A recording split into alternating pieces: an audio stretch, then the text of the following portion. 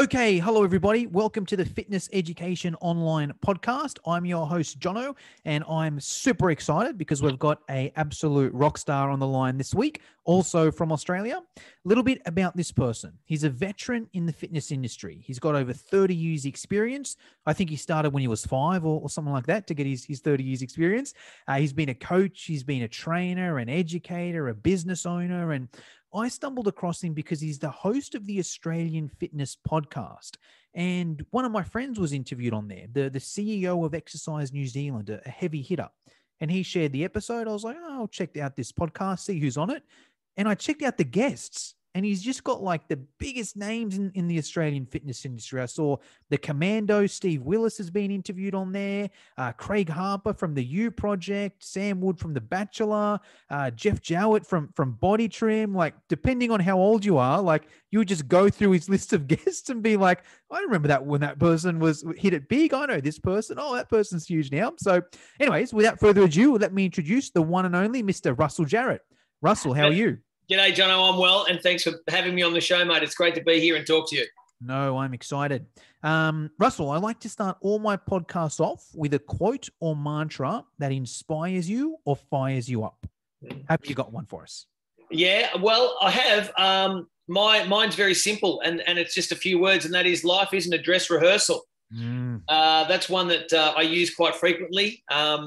A lot of people have used it. I'm not claiming that I created that one at all, but it's true. I think it sums up a lot of things, isn't it? Like life is not a dress rehearsal, and I think I've probably replayed that over and over in my mind a few times in the last 12 to 14 months, just to keep my sanity and keep me focused on the projects at hand. Yes, love it. I like a similar one. I heard a similar one the other day. It was something along the lines of most people tiptoe through life to make it safely to death. And it's sort of like, what's the point? You only get one shot. You may as well, take it. That's it. Make a statement and have a bit of an impact, huh? Love it. Well, Russell, what I'd love to talk to you about to start with anyway is your podcast. Like, I'm super curious. What made you want to get into it? How did you get it started? How did you get all these heavy hitters on there? What's the plans for it? Let me and your listeners know a little bit about your podcast. Right. Well, there's a story behind this, and I'll shed some light on it. So I'm good friends with a guy who's been part of the fitness industry for a long period of time, and that's Craig Harper. But he's probably moved in a slightly different direction over the last 5 to 10 years into a little bit more of the self-development space. But we're good mates. We talk on a frequent basis. In fact, almost weekly. And Craig was saying to me a few years ago, he goes, mate, you should do a podcast. He goes, lots of people are doing them. You're reasonably good with speaking and engaging with people. And he goes, as a matter of fact, he goes, I've got a podcast name that I don't want. I'm not going to use it. It's a little bit restrictive for what I want to do. So you can have it. And I said, what's the name? And he said, it's the Australian Fitness Podcast. So actually, Jono, the story is that the name and the podcast was Craig Harper's, but he really didn't do anything with it extensively because by his own words, he felt that it was a little bit pigeonholed. It was a bit restrictive, right? But for me, because the fitness industry and training, physical performance and all of that sort of stuff is really my bread and butter. I said, I'll take that and I'll run with it. What a great name. So he gave me the name and then I created the podcast back in 2018. Okay. Love it. There's the story. Awesome. And all the heavy hitters on there, Russell, do you just reach out? Are they your friends as well? Like, I think your first episode was Sam Wood, right? Yeah. From The Bachelor. I think Sam was my first episode, and Sam's someone that I've worked with when he first entered the fitness industry. He worked for Craig. Craig had a PT center. Sam worked for him. I had a business with Craig, so we were all involved with each other in some way, shape, or form. So I've known Sam for a long period of time. I guess, Jono, I kind of needed to create a little bit of awareness early. I thought, if I'm gonna get some following, if I'm gonna get some traction, I need to get some names that probably people are familiar with, and that's why I went after Sam Wood. I went after Tony Doherty who's massive in the Australian fitness industry. I think he was episode number 2. I went after, so it was a calculated strategy by me to reach out to people that I knew also had a good profile, but also some respect within the industry as well. Yes, love it. Awesome. And I recommend everyone listening to this podcast, go over and check out Russell's, the Australian Fitness Podcast. I'll put the links down in the show notes. I think the latest one was with the Commando as well, right? Just the other day. I did a follow-up episode with Steve. He was a little harder to get a hold of because I didn't know him. But, it's probably similar to what you do. You look at people, you think, hang on, they'd be interesting to talk to. I'd be able to have a good conversation with them. And then it's a case of reaching out. And that's one of the benefits of social media. People are reachable. I mean, if you go back 10 years, if I wanted to talk to Steve 10 years ago, I would have had to have gone through his manager. I would have had to gone through a gatekeeper. I would have had to, hope that someone who took his messages or looked after his email was capable or at least prepared to contact him and reach out to him. Whereas I just went straight to him via social media and said, this is who I am. This is what I do. This is what I would like to do with you. I hope that's okay. Let me know if that's something we can discuss, blah, blah, blah.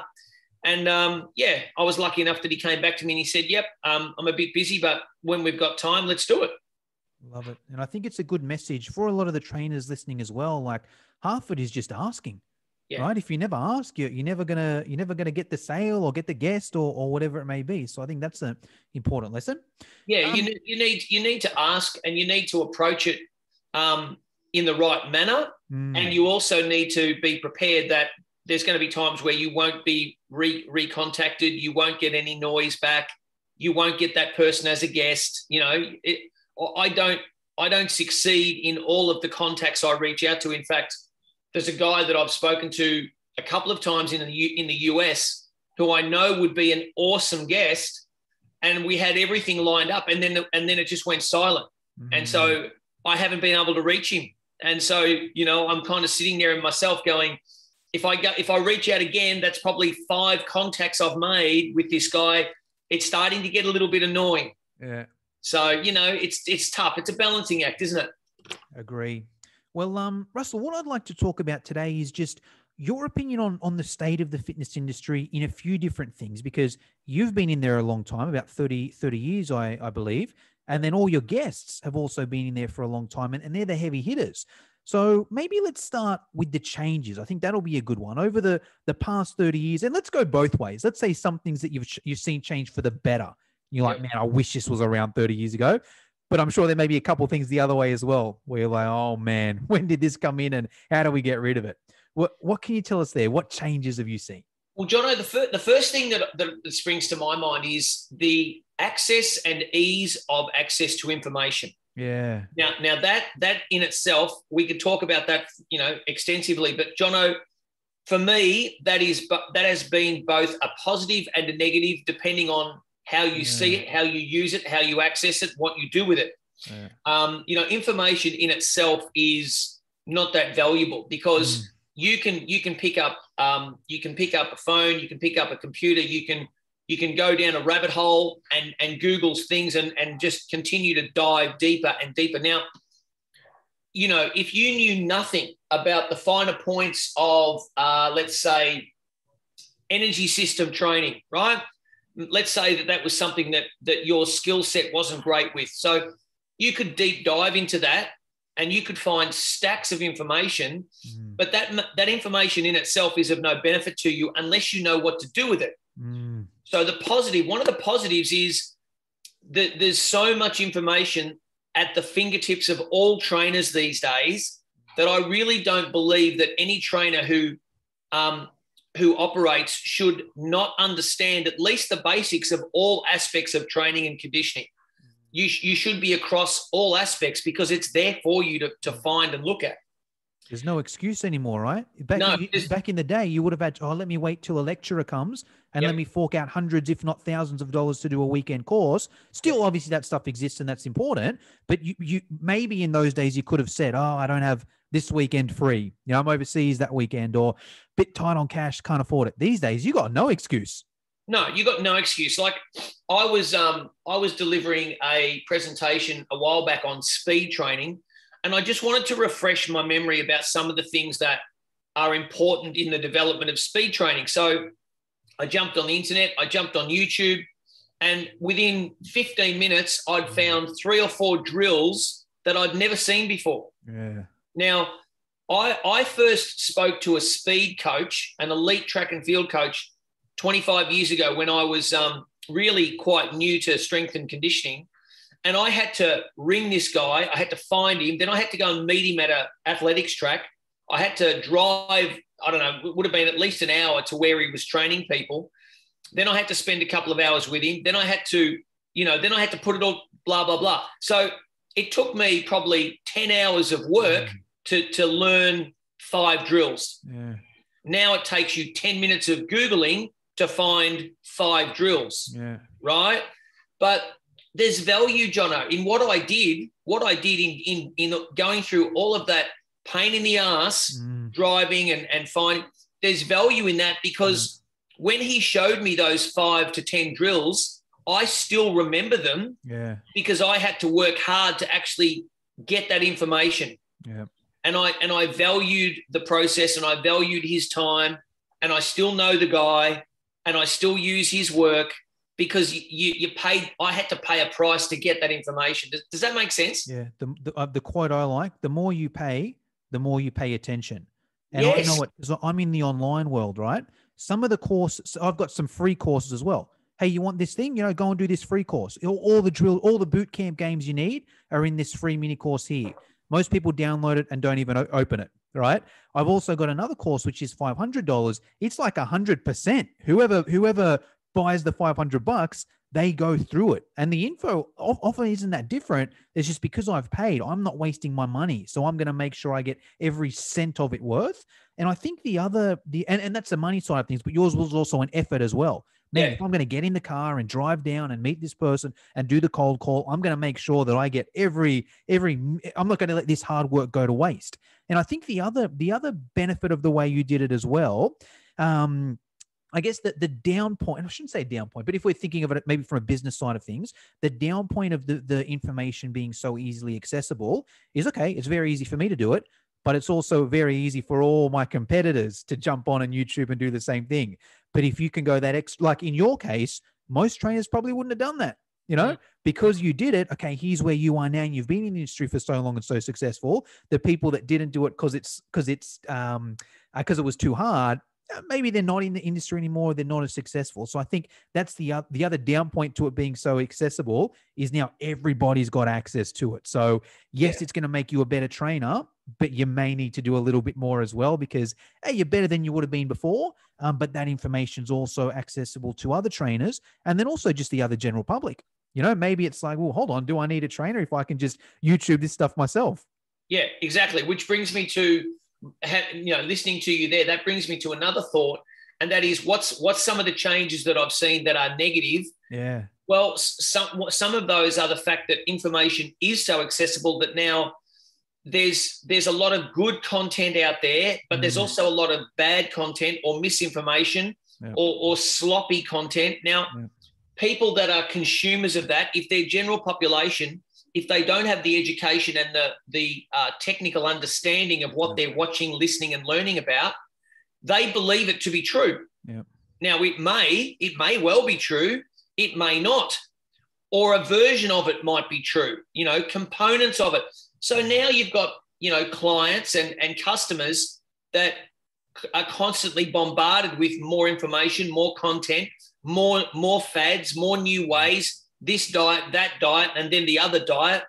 And so I find as a coach, I spend a lot more of my time these days putting out spot fires and trying to clean up people's thoughts and opinions on what is or what is not accurate.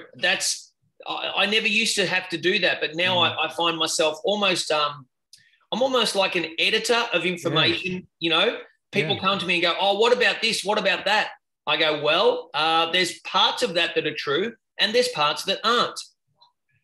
do you remember maybe 12 months, 2 years ago, when they released the documentary about the vegan? The vegan. What was that called? Game Changers or something? Game Changers. Thank you. Yeah. You know, and for the next month to 6 weeks, everyone in my gym was talking about Game Changers. I'm like, hang on a minute, you've watched a 2-hour documentary. You know, there's a lot more to it than that. So I had to spend my time really trying to convince people that, well, you can do that if you want, but don't think that it's going to totally turn your life around. You know? Love it. Yeah, well, I think you hit the nail on the head where I think that's a huge change. Like 10, 20 years ago, your job was probably more an educator. People like, I have no idea. Let me go in with a blank mind where I know nothing and educate me. Now it's the opposite. Now it's like, man, I checked Facebook one day and this guy told me this. Then the next day they told me this. The next day they told me this. I've got all these thoughts going around my head. Russell, simplify or tell me which is for me or which isn't for me. Saying that's a change. And I'll just piggyback off that as well. I think there's two things. I think it's great as a trainer because you can jump on YouTube and you can figure out in a couple minutes, does this guy know what he's talking about or are they full of crap? This is pretty good. I'm going to follow this person and listen to him. This guy's got no idea I'm not. The general public doesn't know that. All right. So great for a trainer, general public, not so good. And the other thing is half of them are marketers. You know, half of the people putting the stuff on, some of them are just good educators. You know, let me just put good stuff on YouTube or Google to educate you. But some people are doing it just to make money. Okay, let me manipulate the facts a little bit and give a little bit of information. But my whole purpose is not so much to educate this person, but to get this person to buy my product, right? And that's very tricky to see for a consumer. So I'm glad you brought that up there. You found that yourself? Oh, mate, all the time. I mean, you know, because my Instagram, is fitness based. My Facebook page is fitness based, as is my website. I guess all of those clever algorithms out there are finding me, and my feed is constantly smashed with ads and marketers, and wow. I mean, I'm sure I'm not alone, but it's certainly at certain times it does force me to I just want to put the devices away. Yeah. Yep. Cool. What I'd also like to talk about today, Russell, is you're in a very good position. You speak to all the heavy hitters. You've probably got a pretty good idea of where the industry is going. What can you tell us there from interviewing all these heavy hitters? What direction can you see the next, 2 to 5 years? Where do you see it going, and how can a fitness professional prepare themselves for these changes? Yeah. Look, Jono, it's an interesting one because I've spoken to a lot of people, as you say, that have got a pretty strong pedigree in the fitness field over the last couple of years. And I ask them the same question you've asked me. Look, the general consensus is that the fitness industry is in a good place. We've still got a lot of work to do.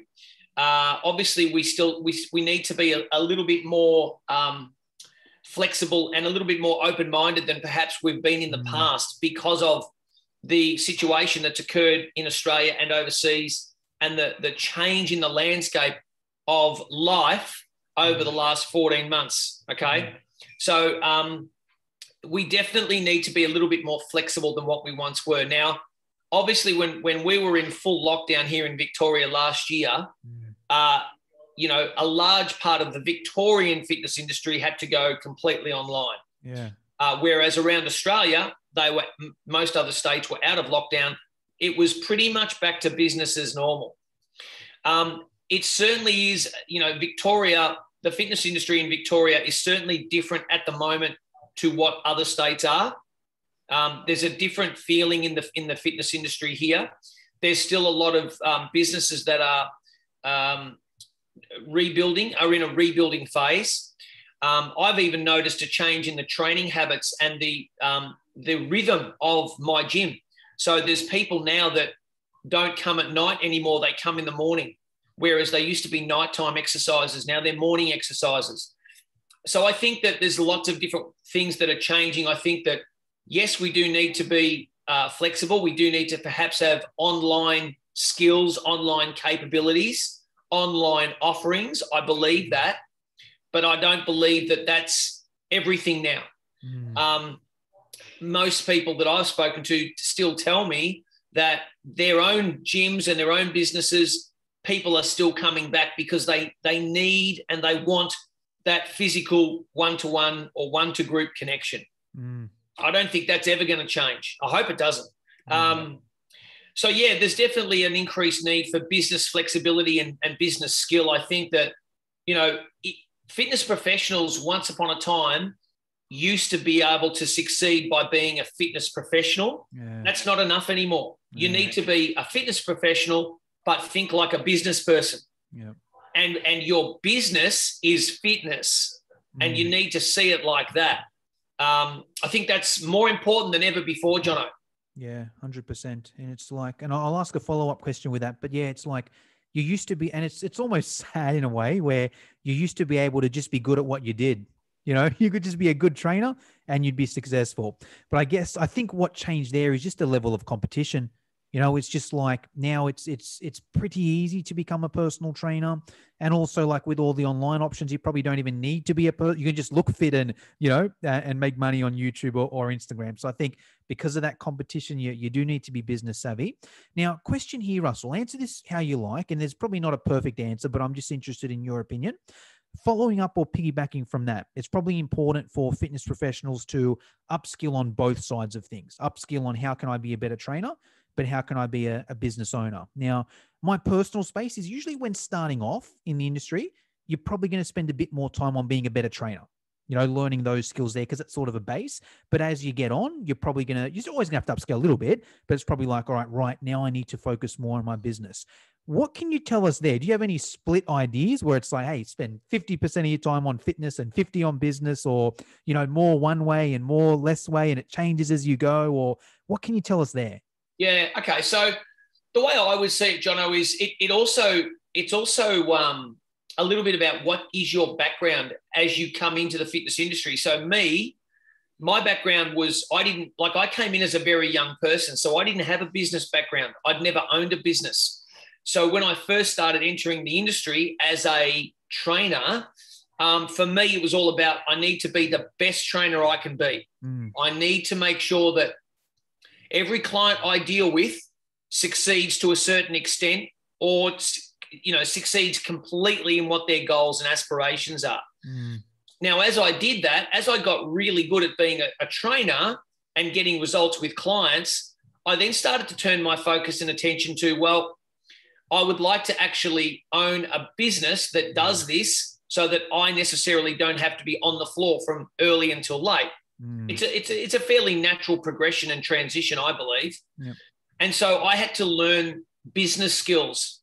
And probably today, Jono, most of my development, my personal development, is learning more business skills than PT skills and training skills. Because not that I know everything, but I've got a pretty good bank of knowledge when it comes to training people.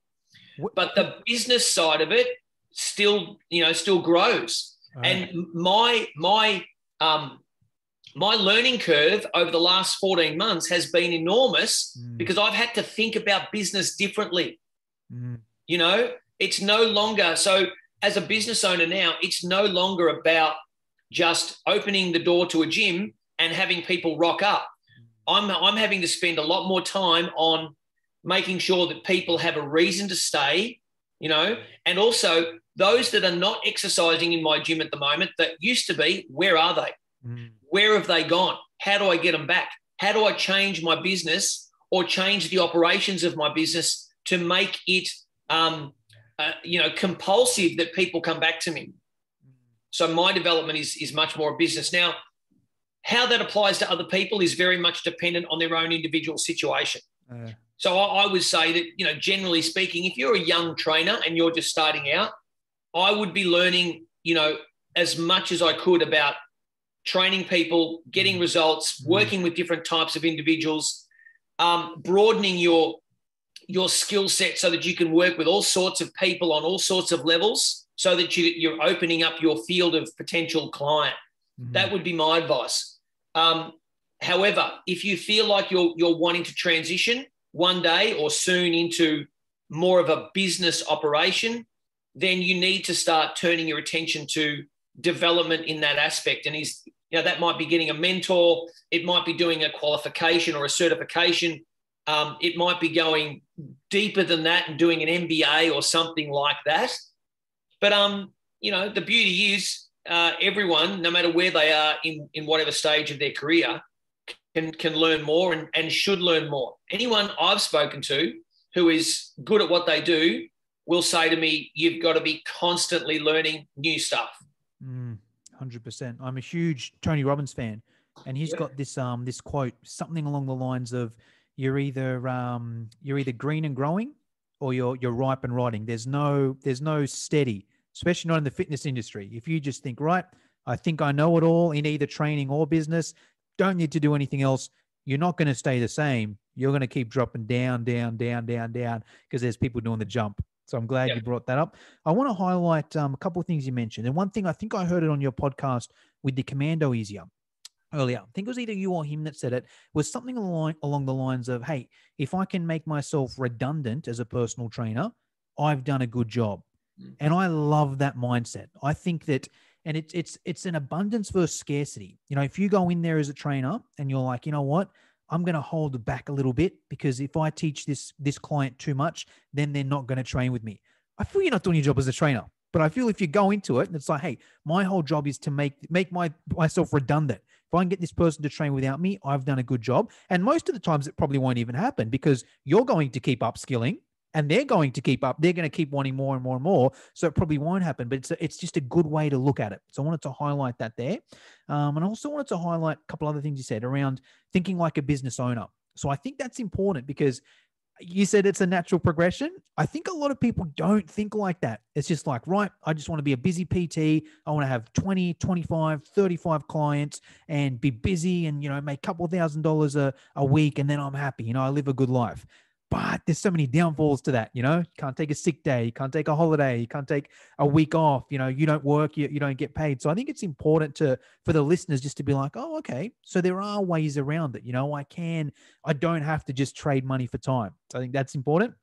And then the other thing you said about, training a wide variety of people. I think that's super important, especially at the start, for two reasons.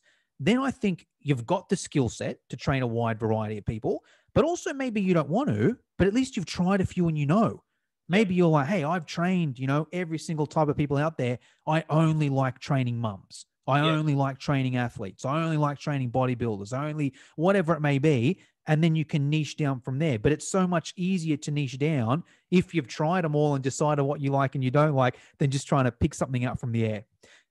Any thoughts on those, Russell? Yeah, so I agree. I mean, in the early days, I was very much of that mindset. I was prepared to train anyone, anywhere, at any time. And, Craig, when I first started working with Craig, that was his advice to me. Yeah. It's like, mate, just be a good trainer to anyone who walks through the door. Because initially you need to grow that client base. You need to grow that database. And you've got the energy as well, as a 25-year-old, when I first sort of kicked off, I had the energy to work long hours, and I didn't have family commitments. I didn't have huge financial commitments, so I could do that. But you have to future-proof. You have to look forward, I believe, because if you don't, then pretty much you get 5 years is going to go past, 10 years is going to go past. And you're going to kind of be in the same position. Now, that might be fine. I'm not saying there's anything wrong with that. But if you feel like there's going to be a transition in your career, then you need to plan for that. Otherwise, time will just tick on by, mate. But yeah, I these days I find, and it's because of my age and my demographic, I'm 53, I find that I work best nowadays with males that are probably over the age of 40. I can still train females of most ages. I can still train young males.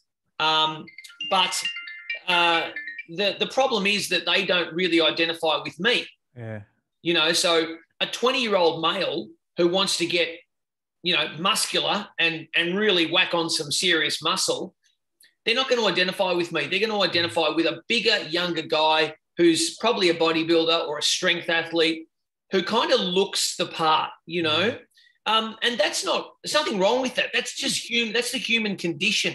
Yeah. we're attracted to people of similar likes and abilities. That's normal. So most people that feel like they're going to be able to connect with me and work with me are males over the age of 40. And so that's kind of most of my clientele. Does that make sense? Yeah, 100%. Agree. Awesome. All right, Russell, there's a couple questions I always like to finish up with. The first one is the different question. So you've been in the industry a long time, obviously done a lot of things right, maybe done a lot of things not great as well. If there was one thing that you could do differently, you can go back in time and speak to your 25-year-old self starting off, you'd be like, hey, Russell, remember when you did this? You should have done this and you would be way further ahead here. Yeah. Yeah, I think the answer to that is kind of along the lines of what I've just said.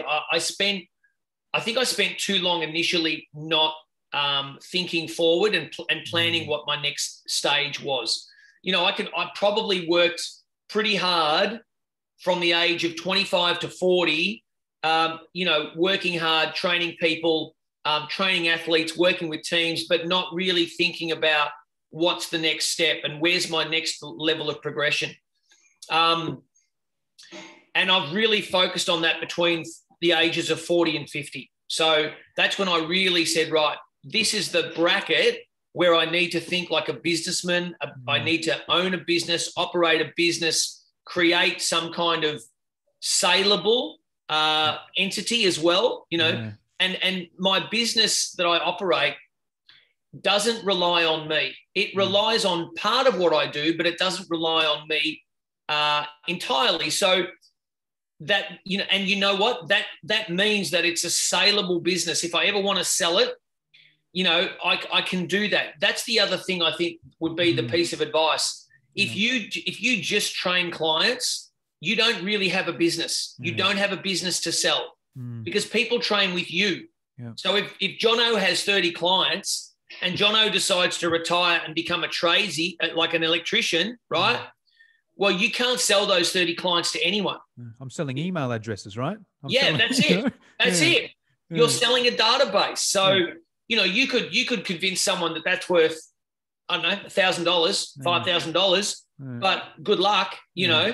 But even if you've put in years and years of work and hours and studying and early mornings and late nights to sell your database for $1,000, you know?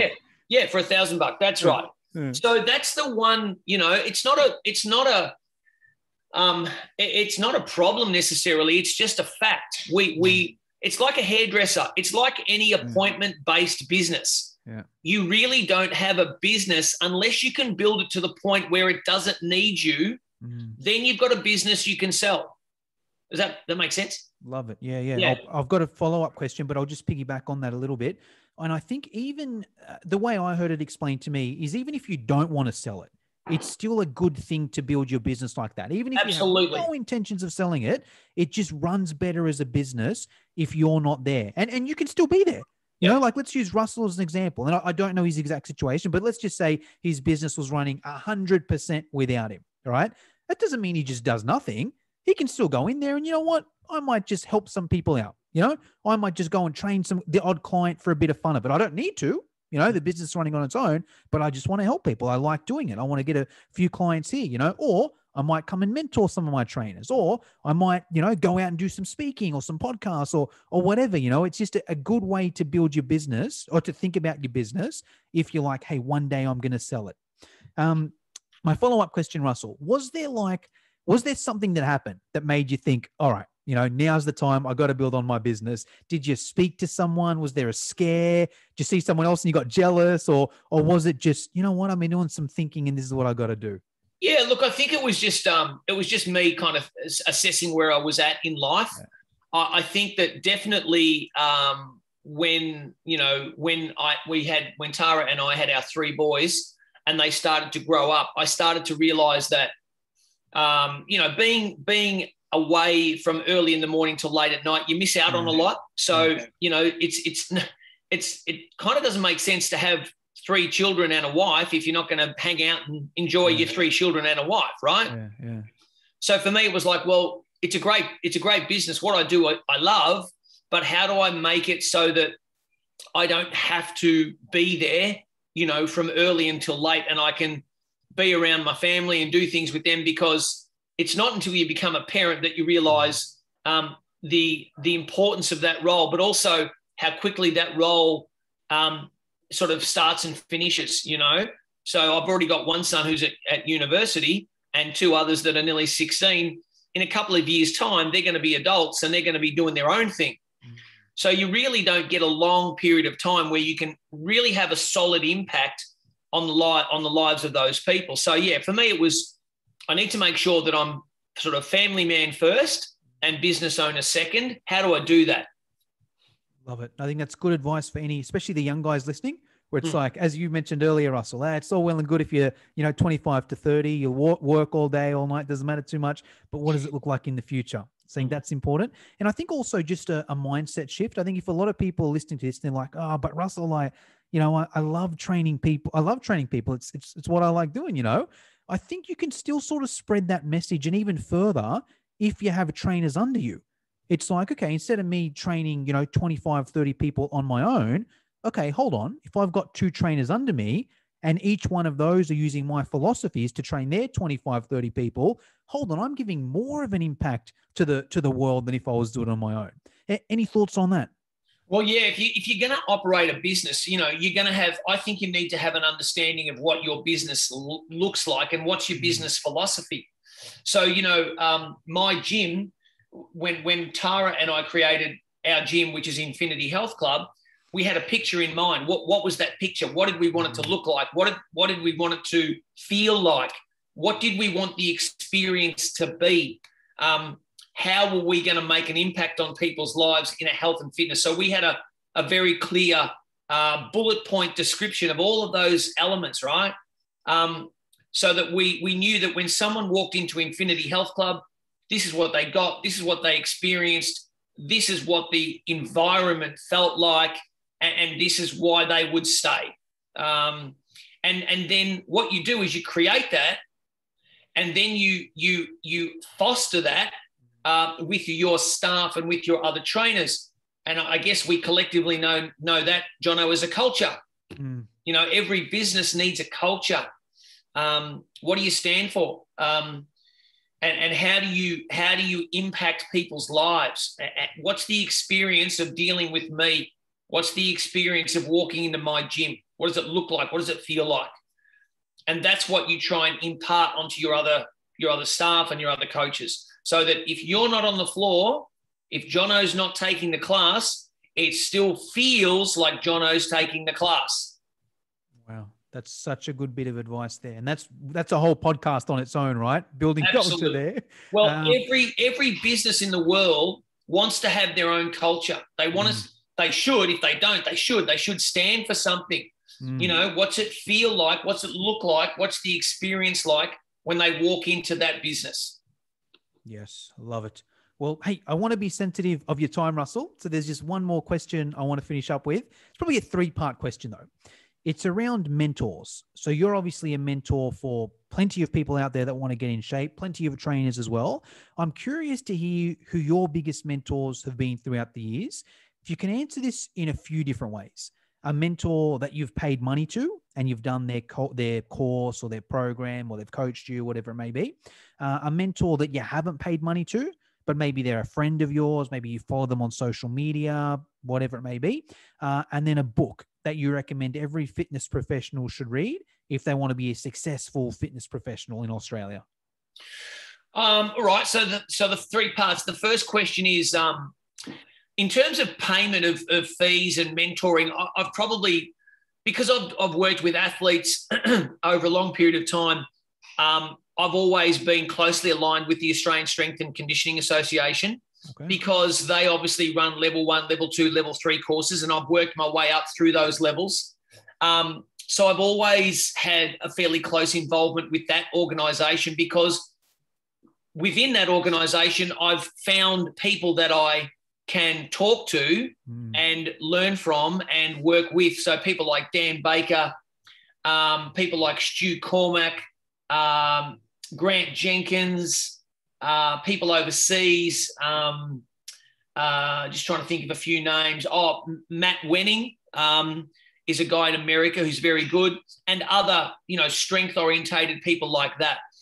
In terms of mentors that I've kind of just, had contact with and learnt from and talked to, I'm lucky in that respect, because when you work in an industry for a long period of time, you build up that network. And so you can pick up the phone and you can ring, for instance, Ian O'Dwyer, who's in Queensland, who does some really amazing stuff around movement and injury rehabilitation and pain reduction. So if I'm stumped in a particular area, which I have been, sometimes I've taken videos of my client training with me, and I'll send them to Ian and go, what is going on here? I have no idea. What do you see here? And we've actually worked, one-on-one with a client, and he just looks at a video clip for 3 minutes and goes, oh, you need to do this, this, this, and this. And then I come back and I do it with the client. They go, I feel great. I feel so much better. And then I obviously neglect to tell them that I've made a phone call and I take all the credit, right? Love it. No, so people like Ian O'Dwyer, obviously Craig Harper, he and I talk regularly. So they're probably two guys that I reach out to from time to time, as well as other colleagues in the strength and conditioning field. And in terms of books, I'm a big reader of biographies and autobiographies. Love that. Me too, yeah. I don't. Some business development books I've read, sure. The E-Myth was one that I read as a very young person. I really got a lot out of that one. But I'm a big reader of biographies, and I probably take other people's life lessons and probably take learnings from that.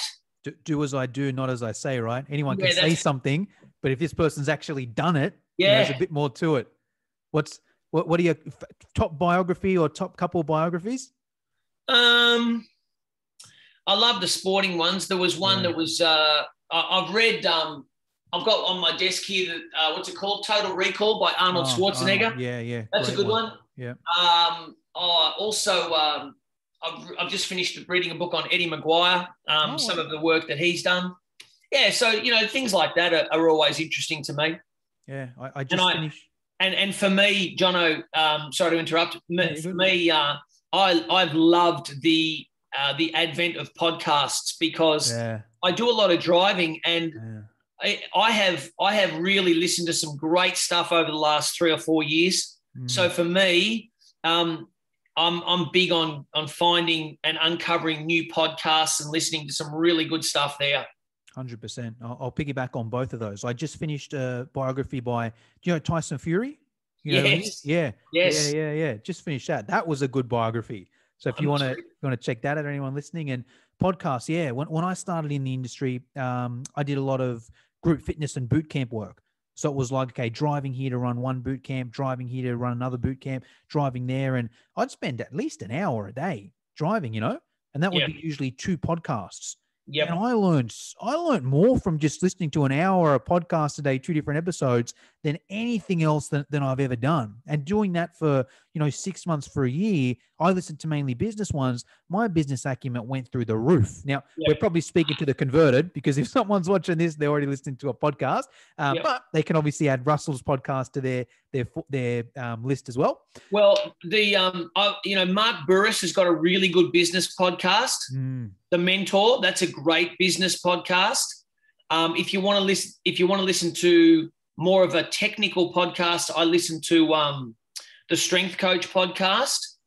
Also, Jay Ferrugia has a good podcast. And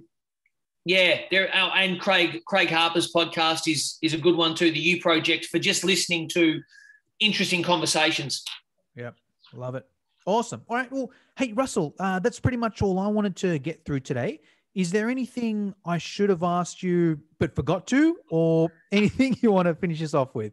No, not really. I think we've had a good chat. I think the industry, just to summarize, the industry is in good shape, but I think that, we need to make sure that we're continually learning good content as opposed to just content. Yeah. I think the young trainers these days, the trap I see for young trainers is they're overwhelmed by information, that they're almost drowning in information and content, and they're not sure what to use. So some weeks they're coming in and it's all about single leg work.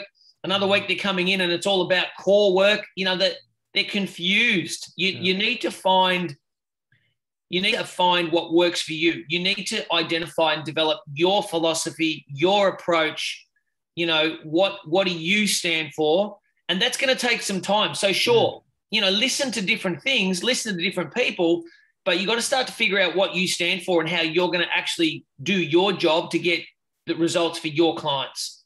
Yes, love it. Good finish. Awesome. All right. Well, thank you very much for your time, Russell. And for everyone listening, don't forget to subscribe to the Australian Fitness Podcast. I'll put the link in the show notes. Thanks for your time, Russell. Thanks, Jono.